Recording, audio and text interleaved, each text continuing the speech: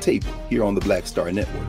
I'm your host, Greg Carr, and this is our weekly hour when we spend time thinking about issues of specific concern to people of African descent and to others fighting for a better society.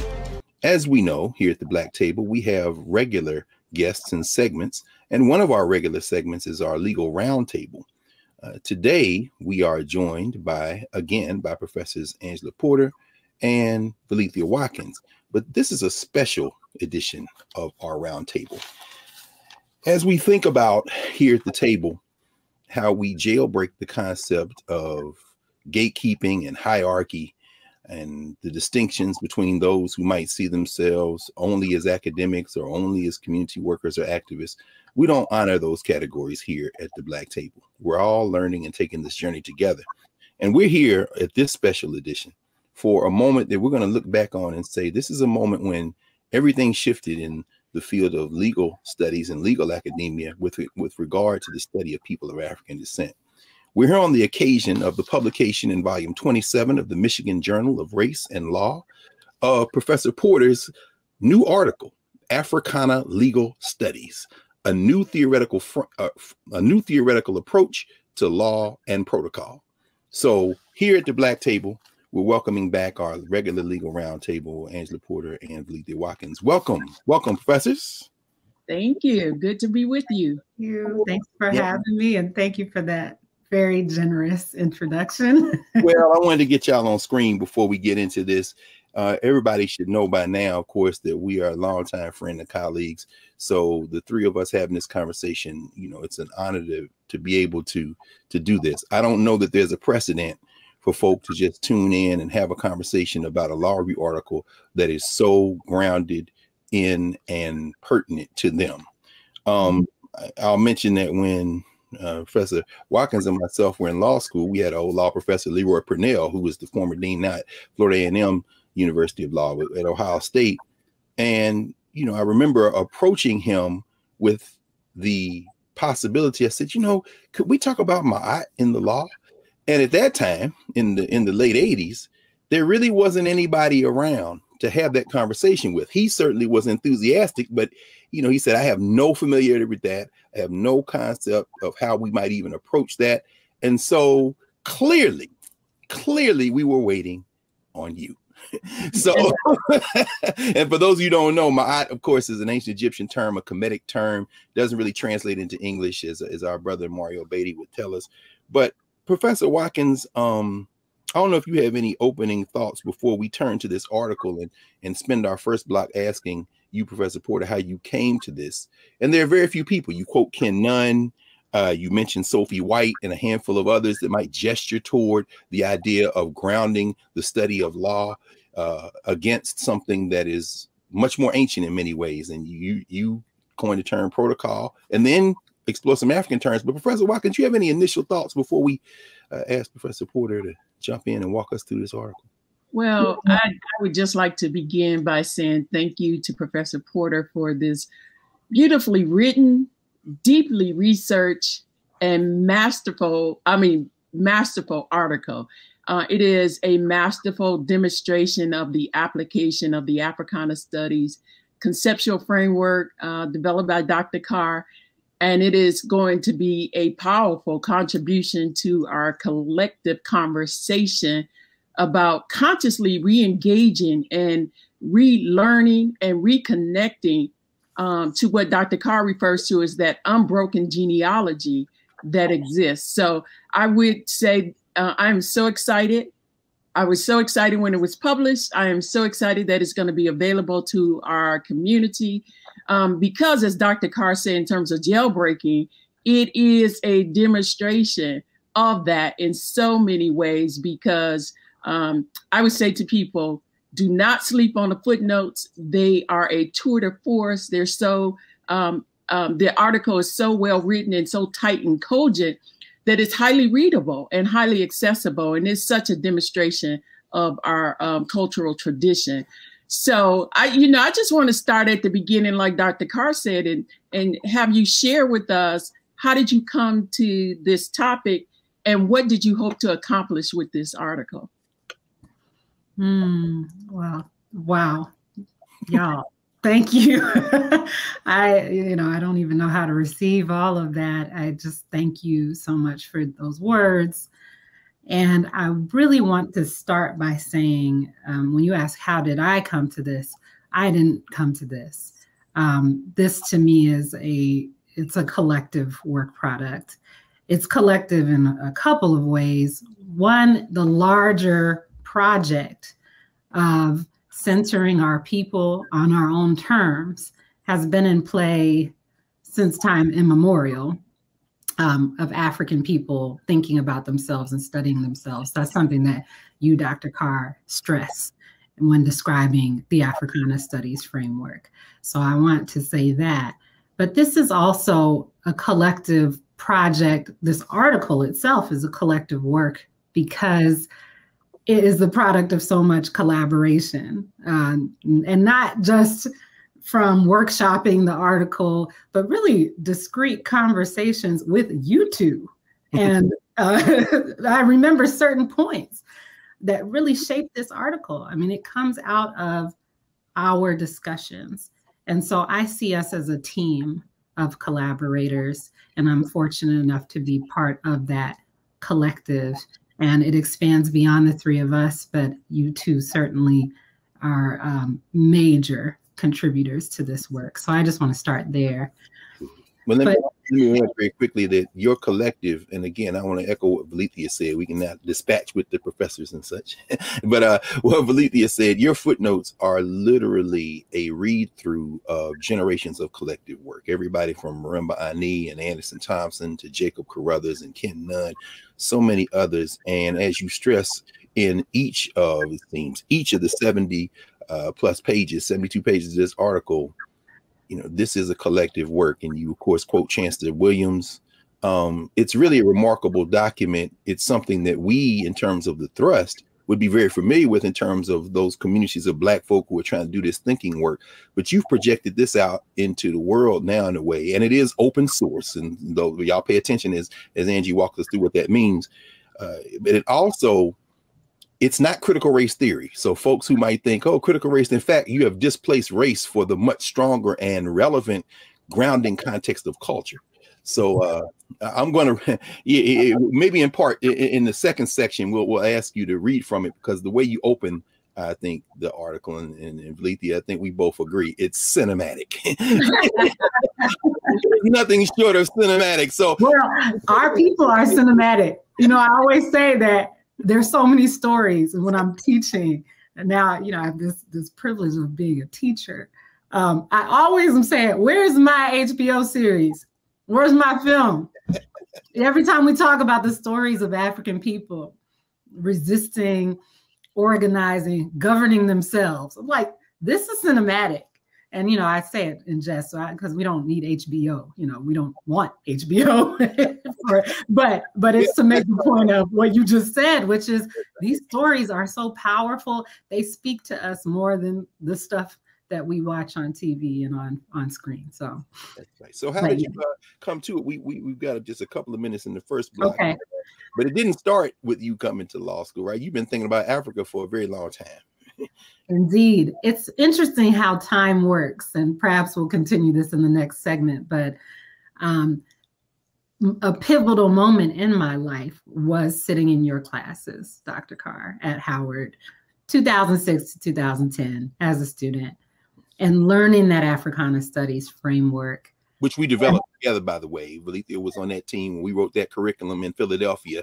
You know, I worked on the AP Studies, African American Studies curriculum, but let's be very clear, that's not African American Studies. What we're doing, Africana Studies, we did that collectively. That was collective work too. So yeah, it was collective, and we're a team, but you were the quarterback. So that's there we go. There we go. So I'm always saying, all right. Africana Studies framework. People are like, get on with it. No, but it's interesting how time works, because that framework then gives us a way to see the world. And now I can look back with hindsight to my childhood and filter it through that first part of your framework. So I'll just introduce it here, and then I would love to continue this story. Let's do it. But, so the framework has 6 conceptual categories. The first two are the paradigm shift. Yes. This is how I'm experiencing it. Yes. You have to correct me.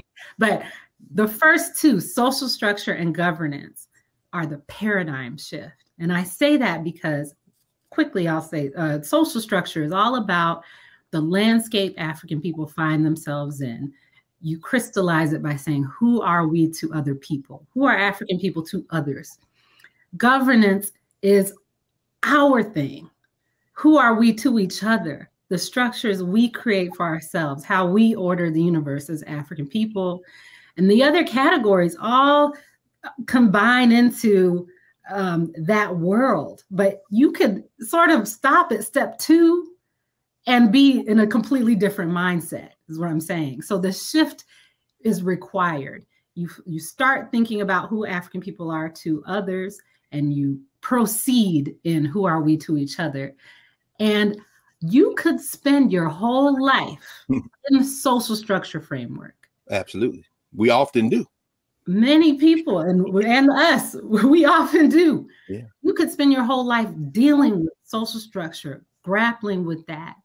And I think much of my childhood was concerned with governance, but thinking my life has to be in this social structure. And this project sort of flows from the conclusion that that is wrong. It doesn't have to concern social structure. Why don't we pick up with that after we take our first break? And I do want to mention in closing that coming out of that strong family that you come out of, you know, the Texans and the Minnesotans and everyone else, you were trained very well to do everything. And she won't say it, but you know, straight A's from the beginning of school all the way through getting to law school, clerked in federal spaces, was the police for a minute on the city side, worked in big law. So this is to the social structure. It doesn't get any more accomplished than Angie Porter, Georgetown law fellow, now on the faculty of American University. So editor of Howard's Law Journal. Editor of the Law Journal. That's right, the Howard Law Journal. And so, but now you're here, and the game is about to be reframed. So we're coming back on the other side of the break with Angie Porter and Fleetwood Watkins here at the Black Table, introducing this powerful article, Africana Legal Studies, a new theoretical approach to law and protocol. Back in a moment.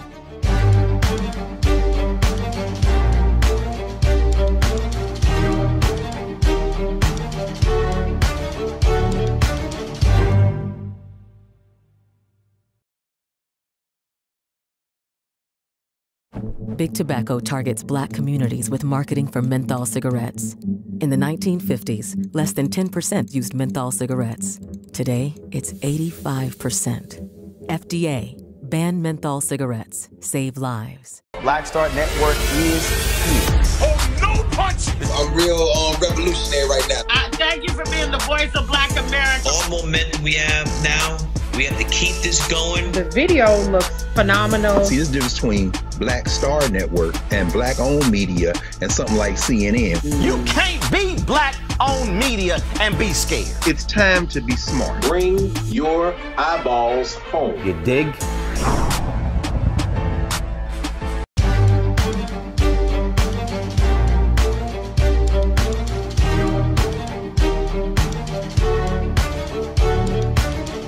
Welcome back to the Black Table here at the Black Star Network. Greg Carr with Fleetwood Watkins and Angela Porter, our regular legal roundtable.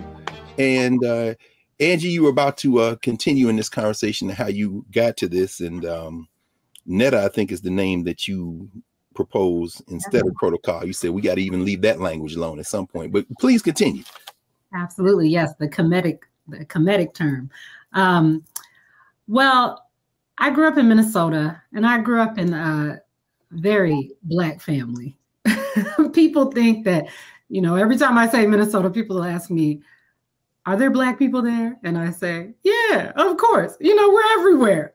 That's right. And I grew up in a small city, Rochester, Minnesota, where people came to that city to work. So they would either work at Mayo Clinic or IBM, had a pretty vibrant hub there for a while. We did have this sizable Black community. It's still there. And I think it was big enough to maintain some institutions, Black churches, but it was small enough to where it was very cohesive. And I only realized that after I left Rochester, that, wow, our community was tight. We all, you know, all the families knew each other. The socioeconomic boundaries were not in play. We were all just together. And so that had a big impression on me, but it created this split of experience. You know, I would go to school and be in what I would characterize now as the social structure, and come home just like my parents would come home, and we would have our governance conversation, sure, our governance world. And I sort of just thought, that's the way of the world, you know, to quote Earth, Wind and Fire, that's the way of the world. And my parents were so just naturally intentional about making sure we knew our history, making sure we were confident and comfortable being us and being excellent at what we did. But again, there was this, you go to school, that's social structure. Ultimately, by extension, you'll have a career, that's social structure. When you come home to your family, your community, you know, you're active in community, but that's just the way of the world. I come to the HBCU, Howard, and I sit in Dr. Carr's classes and I get this framework, and I don't even get it in those 4 years. I'm learning it, but I'm not like consciously understanding what has shifted. I just know something has shifted. And it's really, in hindsight, the primacy of the social structure in my life. It's understanding, oh, I can be 100% about governance structure, no matter where I am, no matter whether I'm the police, as you say, no matter where I move in the spaces I go into, I can carry that center with me. I can center African people. And that's a very prominent element in your work, how we have to navigate those worlds. And in every space that you've been in terms of your legal training and then your work as a lawyer, public and in big law and private firms, you found ways to infuse that work with governance logics and ways of knowing, culture, meaning making. And as you trace the history of the Bamana people in Louisiana and before that set this framework, could you say a little bit about the tensions between law as we think about it and protocol as you've introduced this kind of new theoretical framework for us to give some language to something we all experience, but particularly those folk out there who practice law, who study law, and young people who are thinking about going to law school? Any thoughts on that? Yeah, well, one of the big tensions, well, there's two main tensions that we have to contend with as a threshold matter. One is that the governance conversation is missing from the discipline of law. I mean, when we go and we learn law, and I went to Howard University School of Law, so I'm still at the HBCU, but the discipline itself is inherently Western. It's inherently talking about European governance. So Africa is missing from that equation. And I remember looking at case books as I'm going to class and reading the books and writing in the margins, where's Africa? Because they would mention Greece and Rome. These books would go all the way back to classical Europe. And they would really sit in medieval England and all of this. And you're thinking, where's Africa and where are Africans? But I didn't really understand back then how to think about that fully. But I knew something was missing. Well, I'm thinking about the special issue of the Howard Law Journal y'all edited when you went after Abraham Lincoln. I mean, that's in the arc of, unfortunately, a lot of what we think is Black intellectual work in the legal spaces. And of course, Valethia, you remember when we were in law school, I mean, we came of age during the curriculum wars of the late 80s and early 90s. And of course, we've had Baba Marie Kelsey here on the Black Table. And we would be deep into Africa, the study of Africa. But when we went into contracts and Civ Pro, we had not yet figured out a way to bring that in. I don't know if you yeah, you know, that the initial way we try is when everyone else was getting joint, well, not everyone, but people were getting joint degrees in law and MBAs or law and public policy. We petitioned the law school to allow us to get a joint degree in law and Africana studies, and they had agreed to that. That's right. And so we were trying to walk that walk. Like, wait a minute, we need to bring Africana studies into the law. Right. And then, yeah, everybody's like grappling with this. I think I was imagining, okay, we would have a case book on torts or contracts, but it would only involve cases about Black people. It would only have cases, it would be like Black torts. You know, I used to think of stuff like that. But I just knew something was missing. There was Black tort. Yeah. Blackness is a tort. Right. We have been harmed. Blackness is a tort. Anyway. Right. Tort, by the way, means a wrong in law. No question. But I also was, when I was editor-in-chief of Howard Law Journal, I was writing my journal comment, and it was all about Kemet, ancient Egypt. But I had to figure out the legal hook, and I had to tie it to international law and antiquities law. Let's get the name of that article. It's called Pharaohs, Nubians, and Antiquities. International law suggests it's time for a change in Egypt. That was by Angie Porter. There it is. Oh, wow. Gatlin, that's right. That's right. I'm sure people are like, wait a minute. Yeah, this isn't CRT or critical race theory. Toothless would call it CRT without knowing what it is. It's a different, okay. So I mean, I don't think either of us are know anyone who has been more deeply ensconced in the workings of Western law, certainly American law, than you, Angie. I mean, you worked for a federal judge, you've worked at state, local, federal government as a lawyer. You know, what did you see there in terms of these tensions between law and what emerges as protocol in the daily lives of people who find themselves before the bar? Oh, yeah. I mean, that was an odyssey. It was a circuitous path through the legal profession.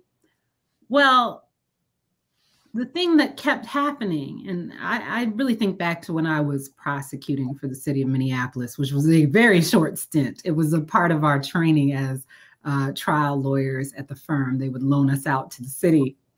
And so I'm, as you call the police, I'm prosecuting, and I have both victims. So as the prosecutor, you represent the city and the people in it, the citizens. So I'd have victims over here, and then I had the victims of the criminal justice system, the defendants who I'm prosecuting. And there was this cultural thing of this feeling of this is just wrong by all of the Africans. And when I say Africans, I mean it in our Africana sense, a broad sense, continental and diasporic Africans, African Americans included in that. Which you explain in the article, yeah. So you had a sense that that as you write in the footnotes of this article, everybody, including you, say this system is not for us. Right. You just knew. I mean, we all knew. We're all looking at each other. I'm prosecutor. I'm looking over at the, the parties. My God. And we're all just like, we know that this is messed up, and we know this is wrong. And there's something about when you are in the professional role, right, as a Black lawyer, and you can look at someone who is in the defendant's chair, and y'all are looking at each other at the same level. And even the judge, remember, Valethia, we were in law school, the great Bruce Wright, turn 'em loose, Bruce. Yeah. White judge. Black Rose. That was one of Valetia's favorite phrases. I love it. I love that book. That's a great book too. Yeah, but you just look at each other and and it's not for us. It's almost like, how did we get here? How did we get here? I would have, Africans from Central and South America who might call themselves Afro-Latino, who we would call Africans in the Western Hemisphere. Same thing. We're looking at each other like, Yeah, this is crazy, ain't it? Crazy, right? So those moments became moments for me to really reflect on and decide how I was going to move, what my next moves would be. When I was clerking, I remember sitting through many sentencing hearings, one after which I broke down in the bathroom because I was just watching my brother out there. Not my biological brother, but I saw my brother, his face right there.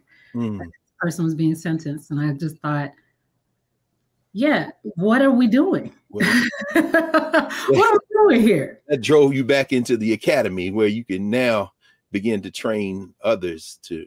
Well, absolutely. But I also thought I never left this conversation. Oh, no question. I was, again, fortunate enough to remain part of this team doing this work. And a lot of that has to do with ASCAC, the Association for the Study of Classical African Civilizations, other community organizations I participated in, Minnesota Association of Black Lawyers. I mean, I had to keep tethered to this collective work. So then I head back to the formal academy to try to find space where I could deal with these questions full time. I mean, that was really the draw. It was not having to do the social structure thing where I would be a lawyer and then come home and think. It was giving myself time to think so that I could be of service to our community. So really that was the mechanism to be able to do the important work, which is to be in conversation with you all and figure out a way out of, I guess, what Dr. Anderson Thompson would call this mess that we're in. Mess. Yes. Well, with that preview of where we're about to go next for the rest of the show, when we come back, Prof, we're going to ask you to jump right into Africana legal studies. Tell us what it is, tell us what it isn't, and tell us how you use one distinct group of Africans, the Bamana people, in one place in the United States, Louisiana, to begin to explore the possibilities of thinking about protocol as opposed to law. So we're going to be back in a moment with Angela Porter and Lethea Watkins at our legal roundtable discussing Africana legal theory when we come back at the Black Table. Back in a moment.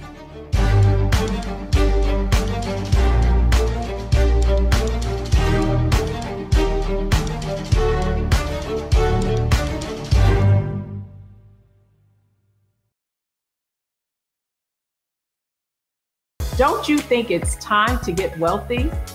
I'm Deborah Owens, America's Wealth Coach, and my new show on the Black Star Network focuses on the things your financial advisor or bank isn't telling you.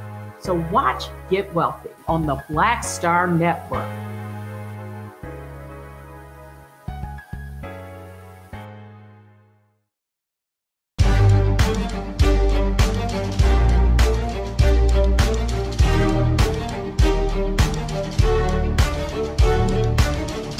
Welcome back to the Black Table here on the Black Star Network.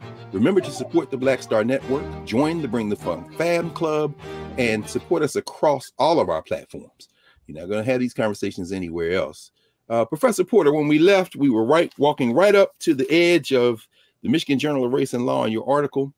Would you mind reading the first two paragraphs of this article just to give people a little taste of what they're going to get into? I'm going to start with a quote at the beginning.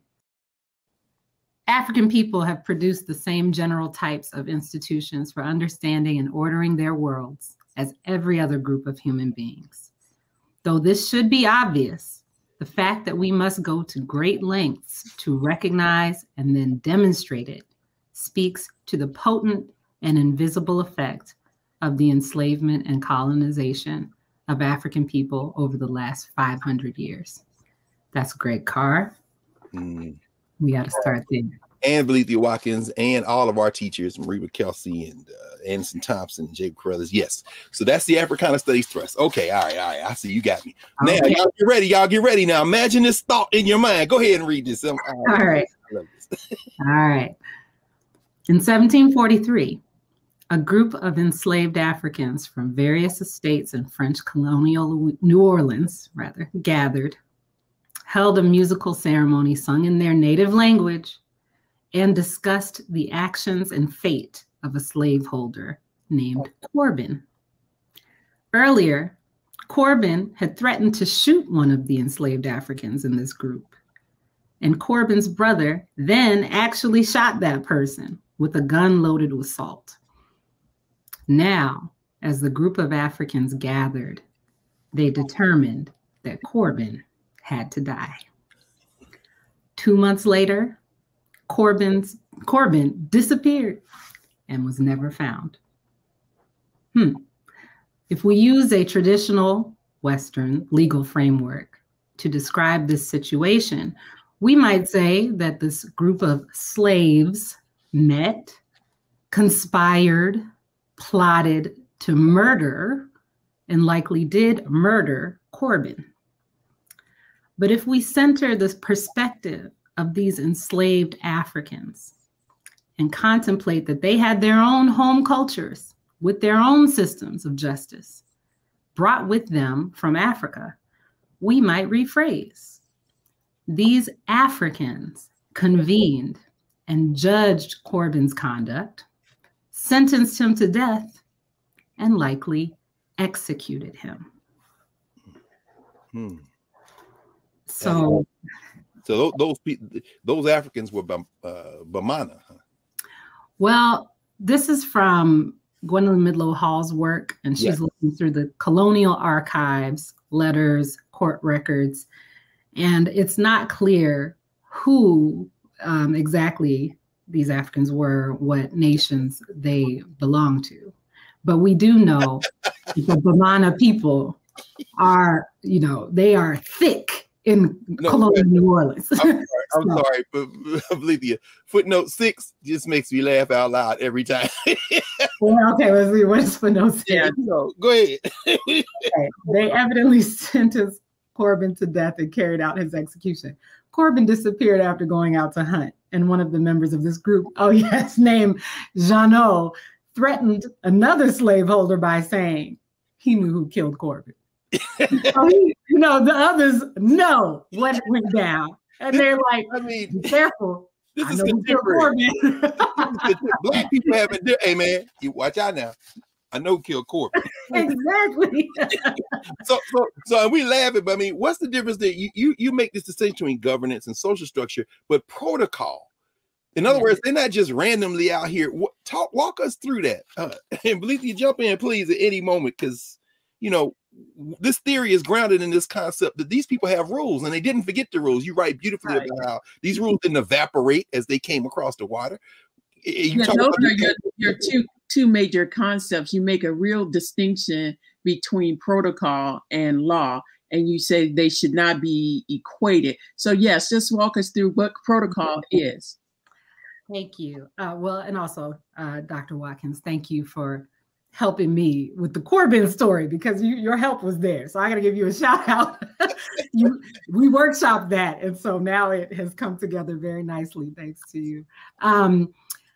Protocol. Okay, so we have the subject matter and we have the approach to what we're talking about.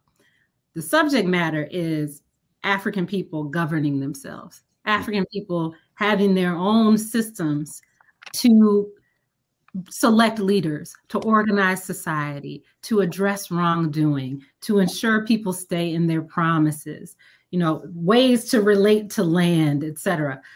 And that's the first thought. The second thought is they bring this with them, as you mentioned. It doesn't just evaporate out of their heads. There's no neuralizer from Men in Black in the middle of the Atlantic that says, okay, forget all that. Or they're not just going to remember their music and forget how to resolve disputes. And shout out to our colleague, Addison Francois. You quote him on page 304. If they brought with them their clothes, their food, and their religion, did they forget their laws? If they knew how to raise their babies, did they forget how to resolve disputes? That's a beautiful quote from Brother Francois. Yes. And Professor Francois said that to me as I was developing this paper. So thank you to him for that. Absolutely. So Africans are bringing everything with them in their minds. That's the subject matter that Africana Legal Studies deals with. But the how do we approach it is a big question. Do we call it African law? Do we call it African customary law? There are a lot of people out in the world with good intentions who want to call it that, who do call it that. And I don't. and I maintain. Right. You actually examine a lot of those arguments. You even go back to the early 20th century with J. Casey Hayford. And I mean, you're looking at those lawyers. And you also are very careful to say those who dismiss this as they're romanticizing Africa. You say, to quote the late John Bracey, who we had here, people are spinning these theories on very thin margins of knowledge. Nobody ever asked them to say, well, what's your evidence for that? You're like a prosecutor in these pages going after these people who say you shouldn't be talking about Africa. But go. Right. Maybe that prosecutorial experience paid off. But the key there, I think, comes from Dr. Jacob Carruthers. And there was a pivotal moment where Dr. Carr, you led me to his History Makers interview done by Baba Larry Crow. Great Larry Crow, who's at the black table, no question. Yes, and Dr. Carruthers in that interview just lays out how he comes to this concept of African deep thought. He says he's moderating this question of, is there philosophy in Africa? And he has 3 steps to this. 1, philosophy is a European discipline. It arises out of a European worldview, has European theorists, European constructs. Therefore, 2, we shouldn't search for philosophy in Africa. 3, that doesn't mean that Africans didn't have deep thought or deep thinkers. When I saw that, I thought, yeah, okay, same thing. This is a transferable concept. This is not limited to that philosophy discussion or this is for the whole collective project, okay, including our little corner over here dealing with governance and law. So law is inherently European. It arises out of a European worldview. The thing that we study when we go to law school is European governance. The thinkers are from Europe. They figure Black people in at the 11th hour. But up until then, the foundation is laid out from a Western worldview. And by law, you don't mean rules. You use the phrase, term I love, qualified law orientation. Is that what is it? Yes, the qualified law orientation is this improper imposition of legal constructs, Western legal constructs, onto cultures that are outside of the West. And that is in the same conversation. So we shouldn't search for Western legal constructs in Africa. That doesn't mean Africans didn't have governance. And when we talk about governance in this conversation with law, we have to call it something else. We call it protocol. That helps us break away, that helps us break the chain, as Dr. Carruthers said, that links African ideas and European ideas.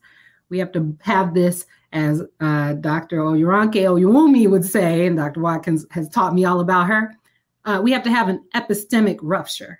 We have to depart from these constructs that are so prevalent and ubiquitous. So we must call it something different. So just like African deep thought, we call it protocol, and we came to that term. You point out that it's not equivalent, it's not lesser, it's not lesser, and it's not the same thing. It's something beyond.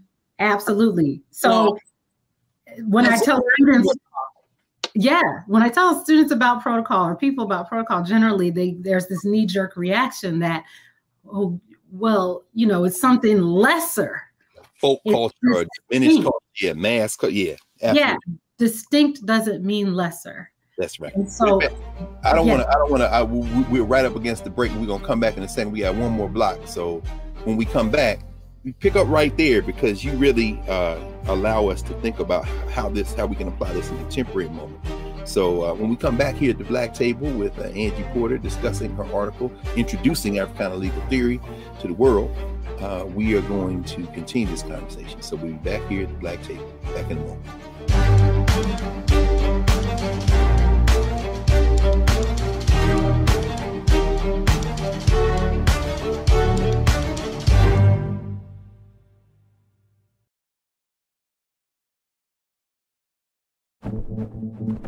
For decades, the tobacco industry has deliberately targeted Black communities and kids with marketing for menthol cigarettes. It's had a devastating impact on Black health. Tobacco use claims 45,000 Black lives every year. It's the #1 cause of preventable death. In the 1950s, less than 10% of Black smokers used menthol cigarettes. Today, it's 85%. Ban menthol cigarettes. Save lives. When you talk about Blackness and what happens in Black culture, we're about covering these things that matter to us, speaking to our issues and concerns. This is a genuine people-powered movement. There's a lot of stuff that we're not getting. You get it, and you spread the word. We wish to plead our own cause. Too long have others spoken for us. We cannot tell our own story if we can't pay for it. This is about covering us. Invest in Black-owned media. Your dollars matter. We don't have to keep asking them to cover our stuff. So please support us in what we do, folks. We want to hit 2,000 people, $50 this month, raise $100,000. We're behind 100,000, so we want to hit that. Y'all money makes this possible. Check some money orders. Go to P.O. Box 57196, Washington, D.C. 20037-0196. The Cash App is $RM Unfiltered. PayPal is R Martin Unfiltered. Venmo is RM Unfiltered. Zelle is roland@rolandsmartin.com.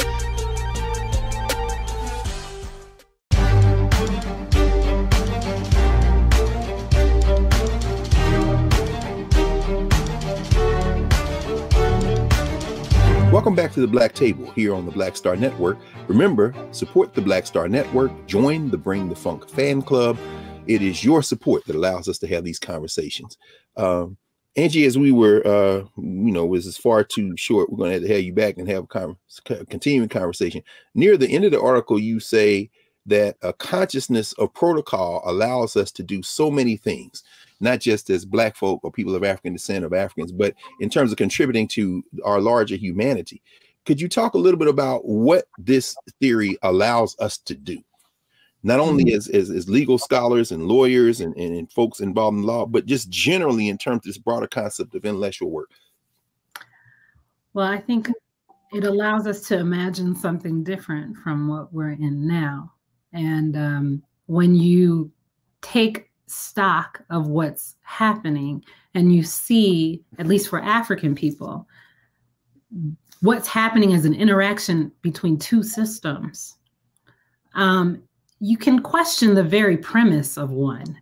The system is no longer, the system of law is no longer an absolute truth that can't be questioned. So for example, law says I can go outside and look at that patch of land out there and I can circumscribe it, and I, an individual, can own that. And that when I own that, there are things I should do. There's things law incentivizes me to do. One of those things is to develop that land, to improve that land and build on it.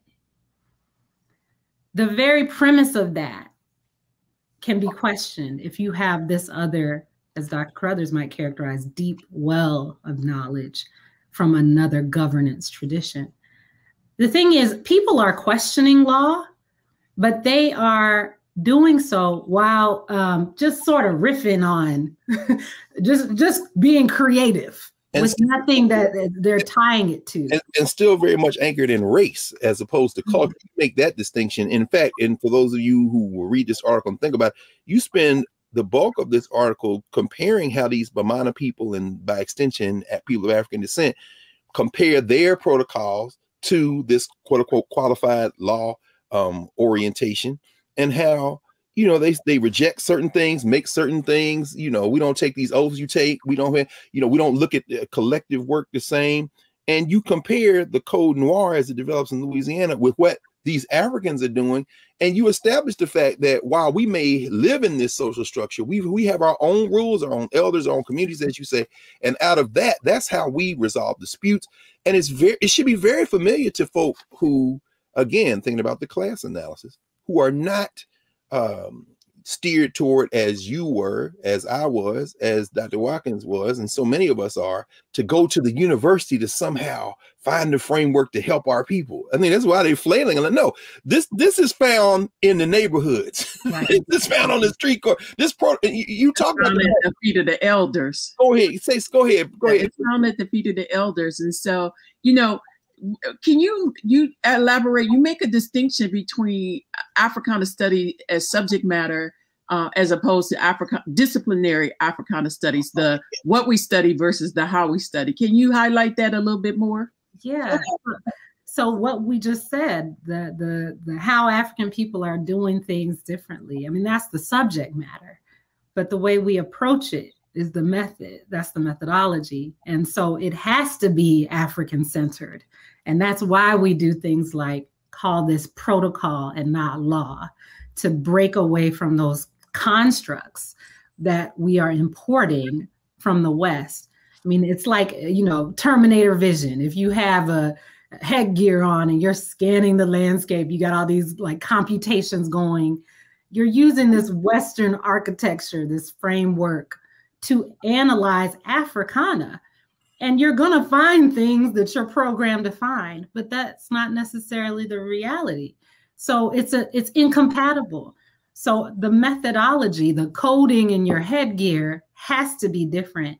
And I always try to go back to this notion of we need to let the cultures speak for themselves. As Dr. Carruthers said, we need to let the ancestors speak for themselves listen to the voice of the ancestors without European interpreters. Absolutely. You say the man said he's lying in court, and then you say the Mana ancestor swearing to that cross don't mean nothing to me. And immediately when you say word is bond, you may say anything to the judge, but to your sister. Absolutely. This is it. It's like the Bamana are making oaths to their ancestors. So you bring them into Louisiana French colony and put them in court and say, make this oath to this crucifix over here. They're looking at that like, well, who is this? Besides my slave master. Right. And so they, okay, I'll take this, whatever y'all say, but my oath has already been made, and that's to my ancestors. Right. And so when the others say, that's on my mom's, as we might they point to Puro and say, the Bamana always lie, they're not lying to themselves. Professor Porter, Angie, you have a quote that I found you have many quotes that are very powerful, but the one that stood out to me right now I want to share is called, you say, resistance not only challenges a thing, it champions another thing. And I think this intellectual work demonstrates the testimony of the truth embedded in that quote. Your poem, Imagine a World, yes, is so powerful as a tool and technique to make this more concrete as we give life and words to envisioning something different. Can you share some of that? Because I think that very last one of your musing really fits this whole conversation people are having about not wanting to teach African thought and the African orientation to our students today. Yeah. Can you share at least that last one, but all of them? Well, yes, I'll quickly do it. And I know we're low on time, but this actually comes out of just my musings as a kid in Rochester. I used to think, like, what if we flipped a switch and all the white folks were Black? But that would have been just subject matter. That would have been race. And now we come to methodology. It's not just skin color that would change, it's the culture would change. The way of doing things would change. The governance would change. So I'll read the last one, which is this. Imagine a world where the curriculum at my school, my university, my law school deeply explores African systems of thought without apology, without controversy, without question. That's a good place for us to pause. This is open source, meaning everybody watching here can get this. Where can they find it? Professor Porter. Yeah, so I'll give y'all the link, but it's through the Michigan Journal of Race and Law. They're an open access journal. So if you look at their current issue, the article will be there. That was really important to me. In fact, I only submitted to journals that did that because a lot of journals require you to pay or they have some sort of paywall, and that is antithetical to our project. So please feel free to access it. And if you have any trouble, you can always email me and I'll send you the PDF. Okay, and you're already at work on the next building block. Yes, it's going to hit on a little of what Dr. Watkins just raised, which is the resistance, championing another thing. So. Excellent. Well, we'll of course have you back when you do that, but a long time before that, because our legal roundtable will be convening again soon. Oh yes. Well, Dr. Watkins, I think we can congratulate our colleague, huh? Yes, this is a beautiful work of Sankofa. It is going to be, it's such a rich example of, you have raised the bar, and it's such a rich example for those who want to follow in your footsteps. So thank you again for this very thoughtful and powerful analysis. And we look forward to your future endeavors in this innovative and exciting field known as Africana Legal Studies. Yes, thank you. Thank you both. Of course. So we're going to come back in a second and clear the table and get ready for next week here at the Black Star Network's Black Table. Back in a moment.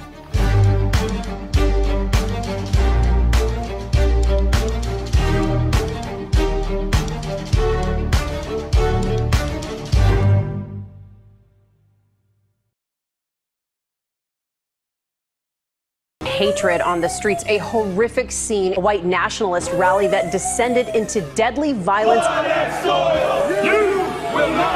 White people are losing their damn minds.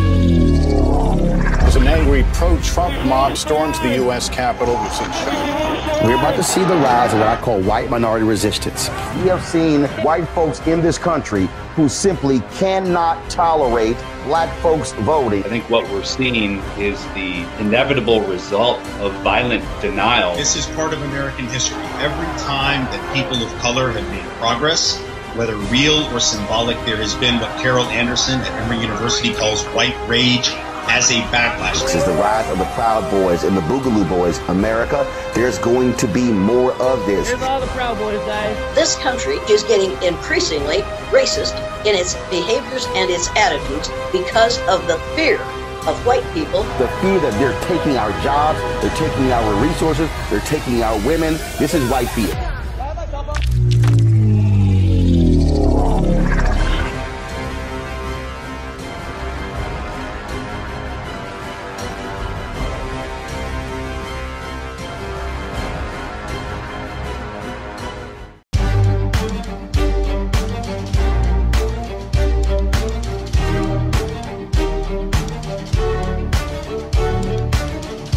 Welcome back to the Black Table here on the Black Star Network. And as we clear the table for this week, in the wake of the publication in volume 27, number 2 of of the Michigan Journal of Race and Law, Africana Legal Studies, New Theoretical Approach to Law and Protocol by Professor Angie Porter, who is an assistant professor of law, of course, at the American University Washington College of Law. Something that our colleague, Dr. Watkins, said there is absolutely true.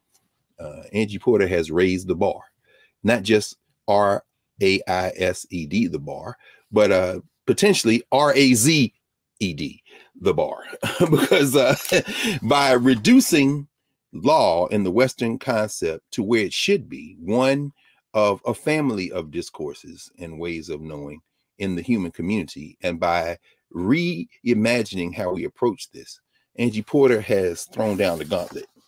She is well equipped to do this. And as she said, she's not the only one who can do this. We can't do it by ourselves. Everyone needs to join this. So if you're out there in high school or elementary school, middle school, you've always dreamed of being a lawyer, you just saw what it looks like intellectually. You can do the work that you need to do to advance our project, not only for African people, but for our common humanity. And you can do it from where you stand culturally.